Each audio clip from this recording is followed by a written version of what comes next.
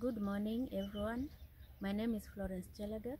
I work in the agriculture sector.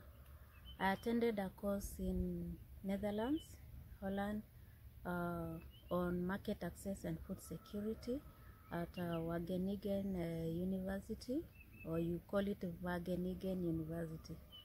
This was in 2016. My period there was a bit short for 3 weeks, but I was able to travel around Netherlands, which is a very beautiful country, and we did a lot of horticultural excursions. Netherlands, I think if you compare with Kenya, they are very much apart because systems are in place at the airport. Everywhere there is directions.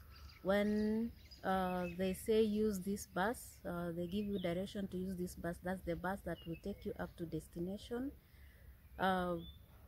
Issues of language, at least there are people who speak English, so it will not be a problem.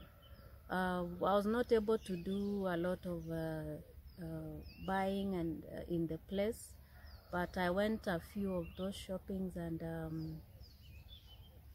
in the shops at least you will get people who speak English. It's a good country, but studying there you really have to do a lot. You need to do a lot of research. You need to take a lot of time to answer to do your work, so be prepared. Be prepared to do a lot of research and a lot of fact finding for these courses, and a lot of it is mostly practical, very little of theory, so you really have to put in practice what you know or the experience that you have.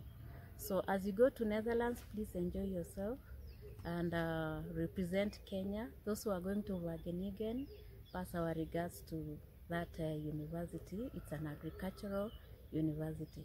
Thank you very much.